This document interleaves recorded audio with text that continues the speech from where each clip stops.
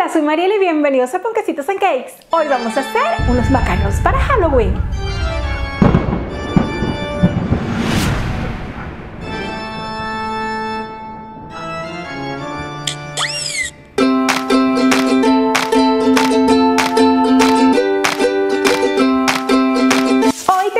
Una receta que me habéis estado pidiendo desde hace muchísimo tiempo y es la receta de macarons. Eso sí, es la receta de macarons fácil.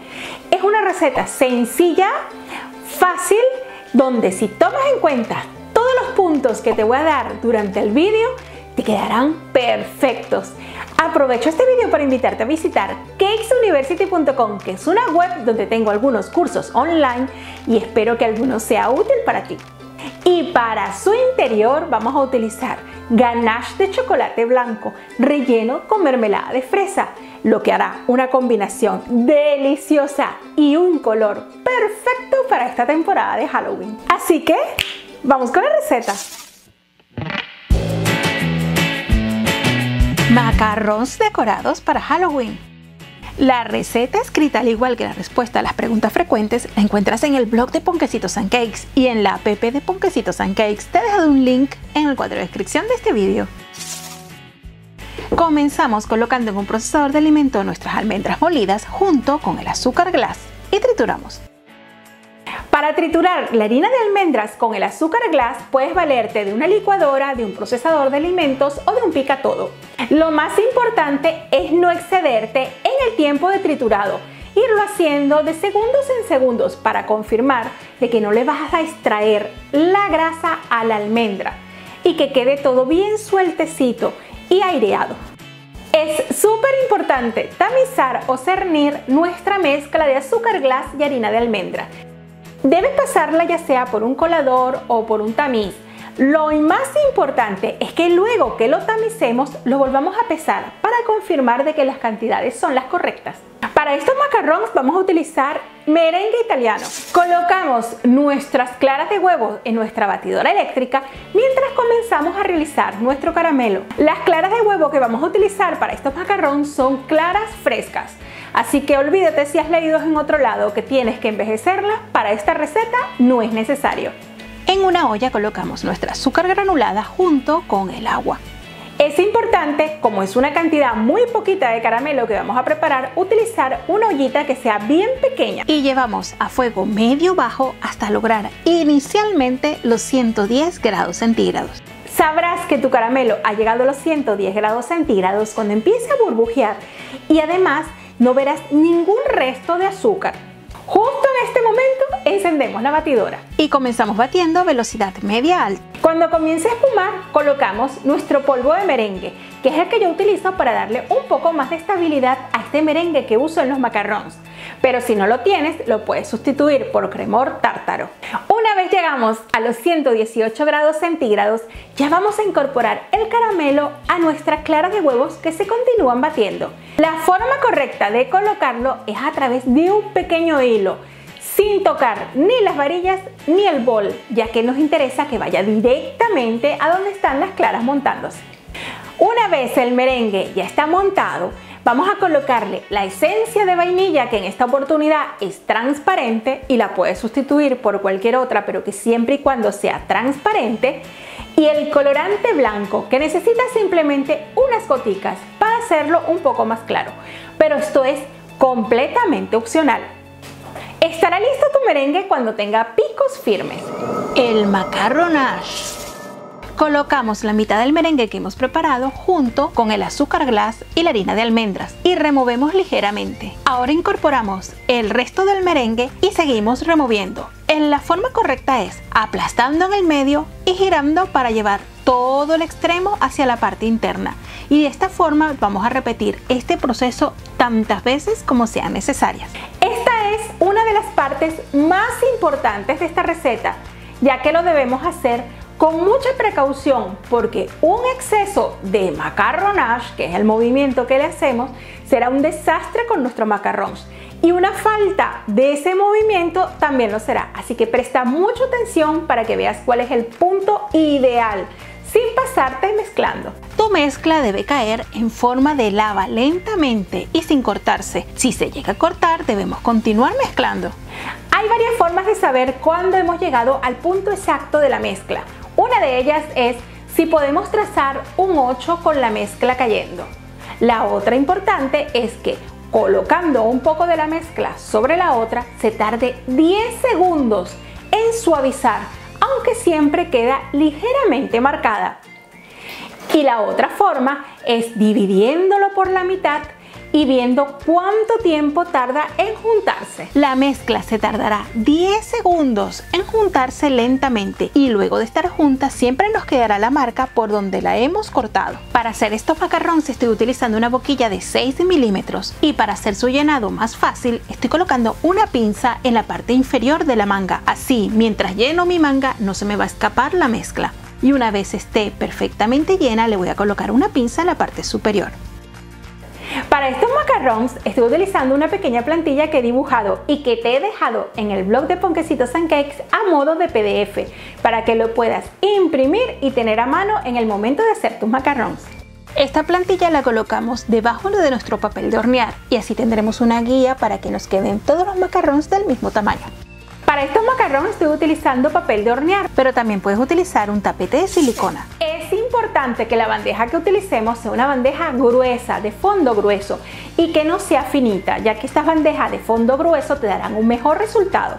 Retiramos la pinza que retiene nuestra crema dentro de la manga pastelera y procedemos a dibujar nuestros macarrones. Es súper importante cuando lo estemos aplicando no estirar hacia arriba y hacer picos, ni hacer círculos cuando estemos colocando el macarrón. Lo más importante que tenemos que hacer es dejar que sea continuo y antes de sacarlo hacer un pequeño giro. Esto ayudará a que tus macarrones queden los más parejitos posibles. Para los fantasmas es importante que hagamos un macarrón en una dirección y otro macarrón en la otra, ya que se deberán juntar el de abajo y el de arriba para que coincida con el movimiento. Para la calavera vamos a colocar un macarrón más grande en la parte superior y uno más pequeño en la parte inferior, y esto hará una forma muy bonita que simula la cara. Puedes valerte de pinceles de silicona para reparar cualquier pedacito de mezcla que se te haya escapado y así tus macarrones queden perfectos. Una vez ya los tengas todos dibujados, retiramos la plantilla. Golpeamos sobre la mesa unas 4 o 5 veces. De esta forma sacaremos todas las burbujitas de aire que hay y unos golpecitos por debajo también ayudarán. E inmediatamente llevamos a hornear. Encontrarás muchas recetas donde dejas secar los macarrones de 20 a 40 minutos antes de hornear. En la ciudad donde vivo eso es misión imposible porque tenemos una humedad tan alta que serían horas de secado. Así que yo los llevo directo al horno. La verdad no he encontrado mayor diferencia porque los macarrones sacan un buen pie y quedan muy bonitos. Y horneamos. Aquí doy un punto y aparte porque va a haber algunas variantes dependiendo del horno que estés utilizando.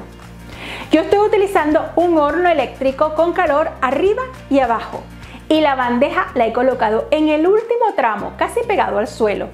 La temperatura que he utilizado es 130 grados centígrados y el tiempo va a variar dependiendo del tamaño del macarrón, entre 17 y 25 minutos. Pero eso lo vas a poder ir definiendo si es un minuto más o un minuto menos con la primera tanda de macarrones.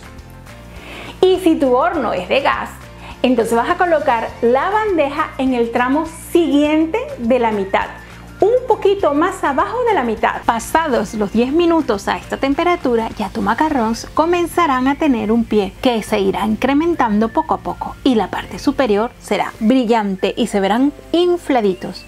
Una forma de saber si está listo es que lo primero, no se mueva de la parte de abajo, sino que sea un solo bloque. Y lo segundo es que puedas con una espátula levantar ligeramente tu macarrón. En ese momento está listo. Si se mueve ligeramente cuando le estás haciendo este movimiento, quiere decir que tal vez necesita 1 minuto o 2 minutos más. Ve controlando de minuto en minuto hasta saber el tiempo exacto que necesitas. Una vez listos, déjalos enfriar totalmente antes de intentar despegarlo de la superficie sobre la que las has horneado. Estos macarons ya los podrías rellenar y guardar, pero disfrutar, te recomiendo esperar unas 24 horas para que todos los sabores se impregnen, para que la ganache tenga firmeza y para que estén realmente deliciosos. Pero si no los quieres rellenar ese día, lo puedes mantener perfecto en tu nevera sin rellenar durante una semana y rellenarlos el día antes de disfrutarlo. Lo otro súper importante es que después de relleno los puedes congelar hasta un mes. Lo que sí te recomiendo es que no le coloques la decoración hasta el día que los vayas a disfrutar. Si no lo vas a rellenar, colócalos en un bol separados con papel de hornear o sulfurado entre uno y otro para que no se peguen. Y si los vas a disfrutar listos y rellenos, también colócales papel sulfurado entre uno y otro para que estén perfectos y no se te dañen. Para este vídeo estamos utilizando ganas de chocolate blanco, pero lo puedes sustituir por ganas de chocolate oscuro o chocolate con leche. Te estoy dejando el enlace al vídeo de cómo hacer ganas de chocolate para que despejes todas las dudas. Calentamos nuestra nata o crema de leche y la aplicamos sobre el chocolate en caliente. De esta forma se va a derretir totalmente nuestro chocolate y debe quedar una crema muy líquida y sin grumos, a la que vamos a tapar y llevamos a refrigerar hasta lograr una textura de una crema espesa. Para rellenar estos macarrones estoy utilizando unas mangas pasteleras con boquilla, pero si no lo tienes puedes utilizar unas bolsas de congelar y quitarle un pedacito en la esquina dependiendo del grosor que sea más adecuado para el tamaño de tus macarrones. Organizamos nuestros macarrones en parejas y para rellenarlos vamos a colocar un borde que es el ganache de chocolate y en su interior le vamos a aplicar una mermelada de fresa o frambuesa, la que sea de tu preferencia. Colocamos la tapa y apretamos ligeramente para que la crema llegue hasta el borde del macarrón. Para el decorado vamos a colocarle una calavera, un fantasma y algunas telarañas en los macarrones tradicionales. Para dibujar vamos a utilizar un rotulador de uso alimentario o también puedes utilizar un pincel con colorante alimenticio en gel. No olvides a estas caritas colocarle unas cejas, ya que eso es lo que le dará una mayor expresión. Para los cachetes de los fantasmas vamos a utilizar colorante alimenticio en polvo y con la ayuda de un pincel le vamos a dar un toque más tierno a estos macarrones.